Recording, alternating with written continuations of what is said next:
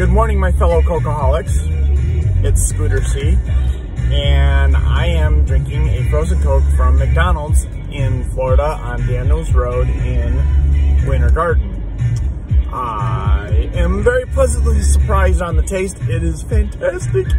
I haven't had a frozen Coke in a very long time. The last time I had one was at a place called Kmart, which a lot of people probably haven't heard of anymore because they're unfortunately disappearing.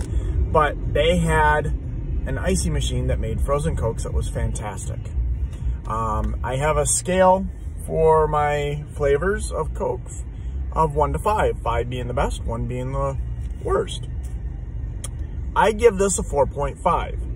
Now, you're thinking, well, if you think it's pretty good, why are you giving it a 4.5? Well, one, they serve it to you in a plastic cup. It should be in an insulated cup.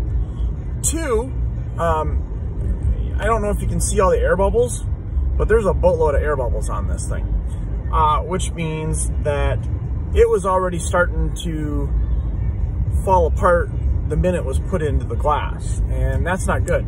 You want to be able to enjoy this and all. So that means, you know, it just starts melting faster. But taste-wise, it hits the spot. So I give it a 4.5. It is delicious and all. So, all right. You guys have a great day. And always have a Coke and a smile. See you guys.